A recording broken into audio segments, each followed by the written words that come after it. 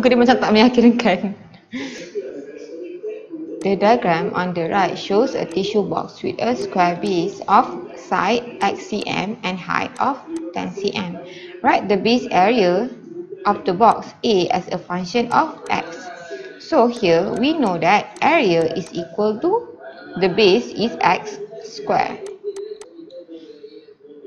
and its volume as a function of A. So the volume related to area, so we know that volume is equal to area times height. So volume is equal to area times height. So we get 10A. B.